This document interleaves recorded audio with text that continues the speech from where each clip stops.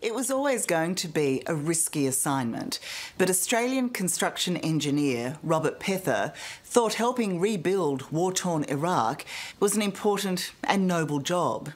He doesn't think that now. In April, Robert was thrown in jail. An overcrowded Baghdad prison cell will be his home for at least the next 5 years. After that, he'll only be freed if he pays a $12 million fine. And his crime? Well, it seems to be nothing he's done. Rather, the building company he works for is in a dirty business dispute with its client. And Robert, caught in the middle, has become collateral damage.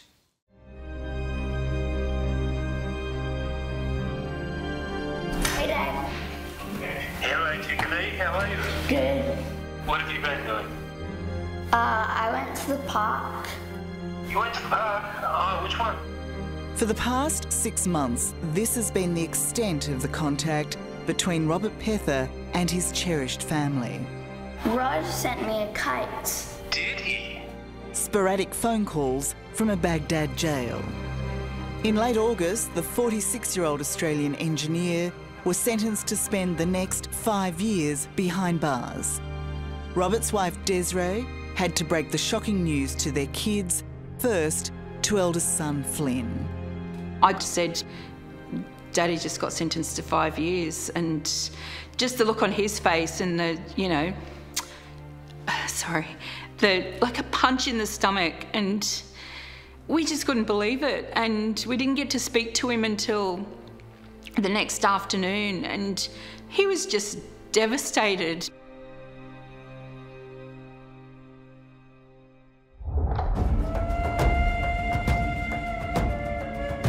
No one could imagine Robert's dream job of the past 4 years would end this way.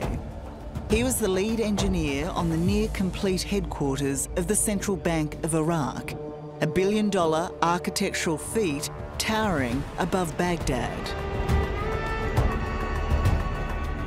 But thanks to a contract dispute, Robert's prized job would prove a fast track to an indescribable hell, as he and his Egyptian colleague, fellow engineer Khalid Radwan, were suddenly arrested, convicted, and sentenced to jail and fined a whopping $12 million. I can't imagine that you ever imagined he'd land up in jail. Oh, no, a million years. These guys are employees, and the idea that employees are being held accountable for a dispute between two companies is just astonishing. Can you update us on any interaction that we've had with the UN Working Group on Arbitration? Robert's jailing over a business deal turned sour is also unthinkable to London-based lawyer Peter Griffin. Unfortunate recent developments in the case. He's gathered together an international legal team, all working pro bono, to get Robert out of jail. Is there any way Rob has done the wrong thing? I'm absolutely convinced that Robert Pether has done nothing wrong. This was a kidnapping. This was a state-sponsored kidnapping in order to gain leverage in some other dispute. But Robert Pether is innocent. While working in the Middle East, Robert, with wife Desiree and children Flynn, Oscar, and adopted daughter Nala, have based themselves in Ireland.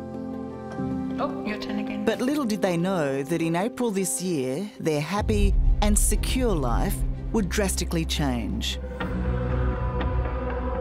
Robert was in Dubai when he was invited back to Iraq to attend a special meeting with the governor of the bank. It was all going really, really well. It was nearly the end of the project, and then it just all went to hell in a handbasket. The reason given for the governor's last-minute meeting with Robert and fellow engineer Khalid was to resolve a contract dispute between Robert's employer, Dubai-based CME Consulting, and the bank. Since September last year, the bank had refused to pay its construction bills. Frustrated by months of failed negotiations, CME ordered all its staff off the project and out of the country by the 30th of March. That's when the governor extended his invitation to Robert, and Robert's company agreed to delay its withdrawal by a week. When you learned that Robert had been invited back to Iraq to resolve this, how positive was that? How much hope did you have that things would now be smoother and the project would continue? Well, we did think it was a good thing, because we're now, OK, we're not pulling out at this point in time. We're giving them another chance. Let's hope we can get this resolved. And we're all still in work. Rod Irwin was the health and safety officer on the site and was in Baghdad the day Robert and Khalid were scheduled to meet with the governor.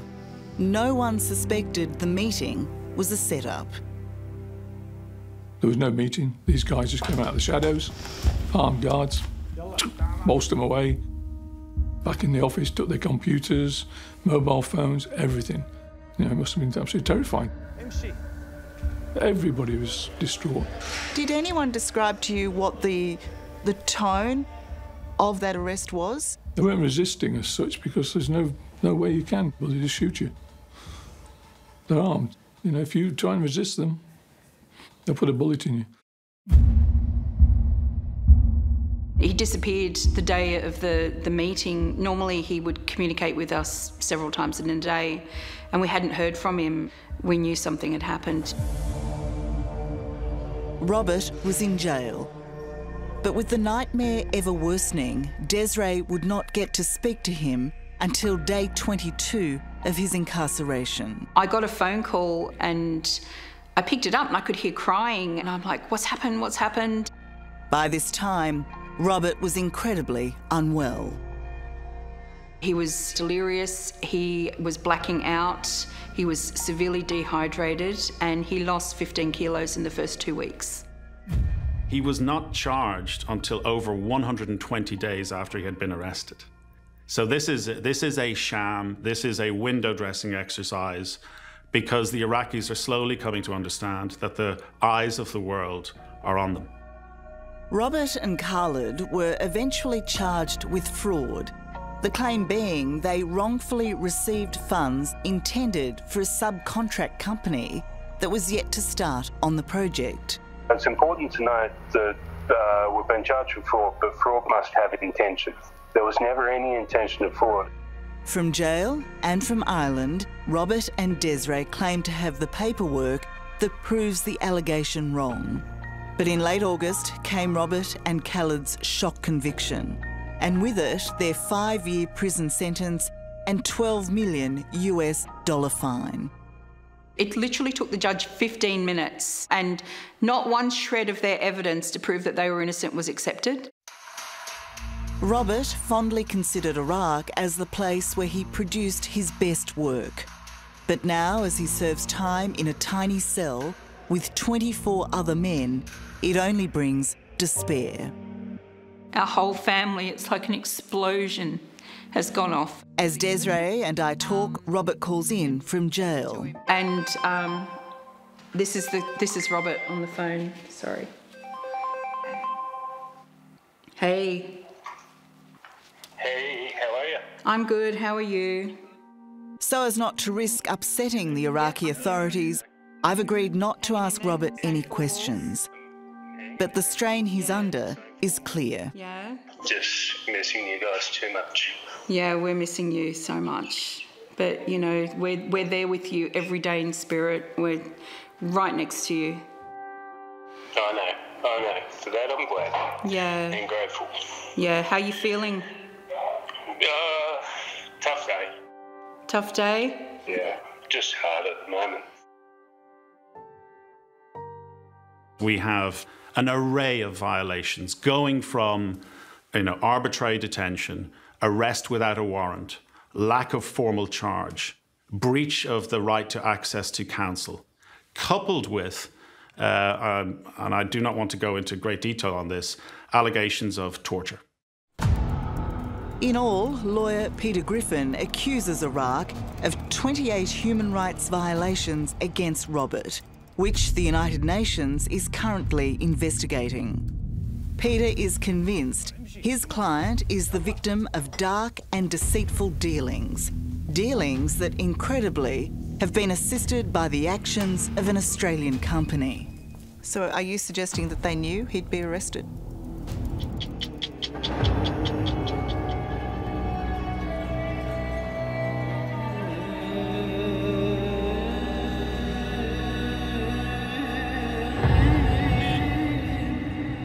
"46-year-old Australian Robert Pether has been judged to be a criminal, and with his colleague Khalid Radwan has been sentenced to spend the next 5 years in an Iraqi jail.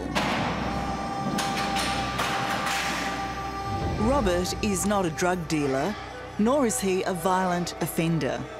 He is a revered engineer, and his conviction is the result of a contract dispute between his employer, CME, and the Central Bank of Iraq. For the past 4 years, CME has been building the bank's state-of-the-art headquarters, with Rob as its chief engineer. When he was arrested in April this year, Robert's company abandoned the project. The allegations that have been made against Rob are, in essence, allegations made against CME. But I think their first priority now will be to get their men out of jail in Baghdad. According to Robert's lawyer, Peter Griffin, trouble started last September when the bank stopped paying CME invoices but expected the building work to continue for free. It was as CME was preparing to leave Iraq that Robert and Khalid were invited to try one last time to resolve the dispute. According to Robert's wife Desiree, this invitation was a trap. They've literally been used as pawns in a game of chess. And they were the two key engineers on the project. Basically taking them, punished their company for not complying with what the client wanted. So right from the word go, the whole purpose of getting them back into the country was to arrest them. Adding to the intrigue and suspicion of a setup was the speed with which a subcontracting company, Minehart, was on site ready to replace CME. It is very, very unusual that Minehart would have had a team of engineers ready to replace Rob and Khalid at 24 hours' notice. Very surprising. So are you suggesting that they knew he'd be arrested? Well, I think given the difficulties in getting to Baghdad, it's hard to see any other explanation as to how they could be on site within 24 hours of the arrests. Minehart was founded in Melbourne and has built extraordinary skyscrapers all over the world. Its Dubai outfit was always going to join CME to help build the bank, but not until about now. On Robert's arrest, though, the Iraqi Central Bank had them ready to take over the site. The suspicion is to sidestep paying the money owed to CME. It was this company, Minehart, that gave a sworn statement to the court alleging a contract breach by CME, which in turn saw Robert convicted of fraud. Robert maintains this allegation was false, a lie that keeps him behind bars. The heart of the matter is the Minehart complaint. We weren't given the chance to defend ourselves. I was forced to sign an Arabic document without translation. I was told it was court minutes, not a statement. Minehart refused our request for an interview, but in this media release again accused Robert's company of contract breaches. Minehart is still happily building in Iraq, carrying on with business as usual. And in Baghdad legal circles, Robert is considered a lost cause. Former Deputy Chief Judge Munir Haddad was the judge who presided over the trial of Saddam Hussein and sentenced him to death. Now a lawyer, he got privileged access to the sealed court documents of Robert's trial. He defends the Iraqi judicial system, believes the trial was fair, that Robert is guilty of fraud but is being treated harshly. If you were the judge in this case, would you have convicted Robert Pether, sent him to jail and fined him so much money? If I judge in this case, Maybe I put him in the prison maybe 1 year or 2 years, not more. Can you understand why it looks like it was a kidnapping? That it looks like it was a setup? Instead of a meeting, he was taken into custody. I think so. They want to cut him. They want to arrest him and judge him in the court. Desperate, Desiree and the legal team are begging for support. We need help because logic's not working. Common sense, decency, humanity, none of it's working. It's as if he was abducted by aliens. There's just no rhyme or reason to it. I know you probably find this question offensive, but is there any chance that Robert has done the wrong thing? 110% on my kids, I can tell you that Robert did nothing wrong. Robert Pether says he cannot afford to pay the $12 million fine. If he cannot pay that fine, do you expect that he will ever go home? No, they keep him the prison from a long time.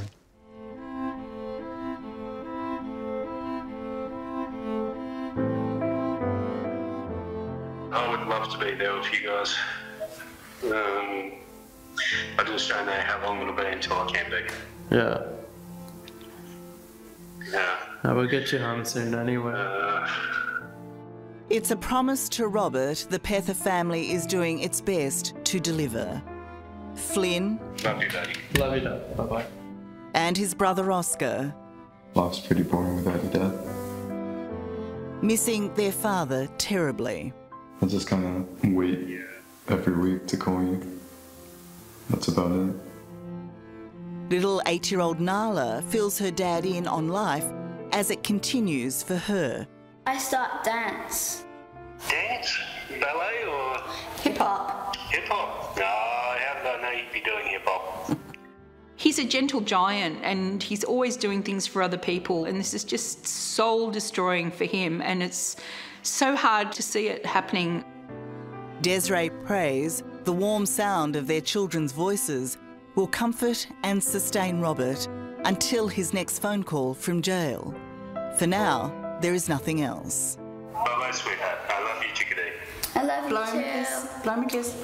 Did you get that, Daddy? Yep. I did hear him. Did you get that one? Got it. Yep, she got it. You know, when they first got arrested, we thought it would be over in 24 hours. And here we are over 5 months later, and it's just getting worse. The nightmare is just getting worse. Naturally, we asked the Australian government about Robert's plight. The Foreign Minister, Marise Payne, said she was concerned about the case and had spoken in the strongest terms to her Iraqi counterpart. Disappointingly, though, she didn't feel the need to appear in this story. Hello, I'm Tara Brown.